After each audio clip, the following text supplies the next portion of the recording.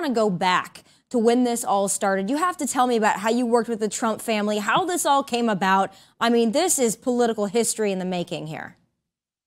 Well, my story's really great. I'll give you the short version because for me, I started ACE in 2007 with one product, which was safety gloves, catering to the oil and gas industry, which is the main industry here in Lafayette, Louisiana.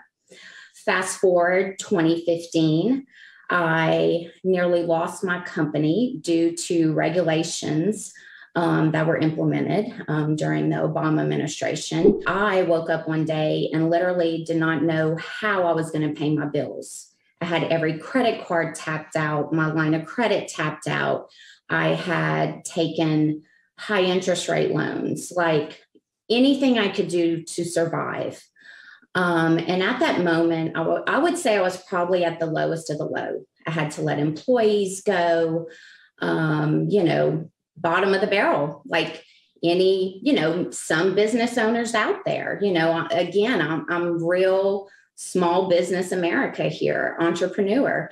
Fast forward 4 months in June of 2015, when President Trump came down the escalator, it was like all these visions: women for Trump, veterans for Trump, oil field for Trump, Team Trump. We quickly threw together all of these logos, FedExed a package to Trump Towers, and I found myself there in July of 2015 doing what would be the pitch of a lifetime.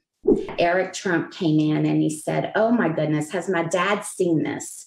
So next thing you know, Mr. Trump comes out the elevator, he walks up, he looks at every product, and I remember he picked up a red cup and he said, "This is our red.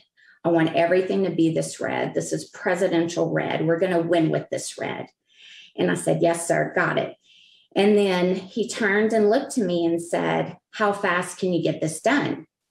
And I said, "Sir, give me 1 week and I will be ready to go." And we were.